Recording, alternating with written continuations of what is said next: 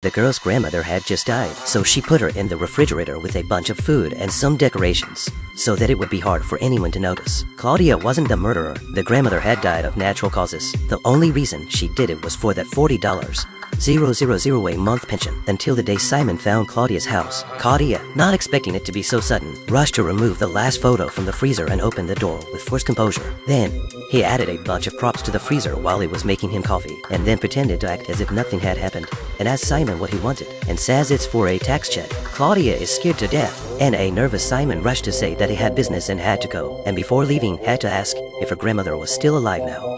The intention was to show that they would like to see each other again next time. Deciding to move her grandmother somewhere else for safety's sake, she called her co-workers and packed her grandmother's body into her car. She thought she would be out of danger forever, but just down the road, they were subjected to an impromptu search by the police. She thought she was going to jail this time,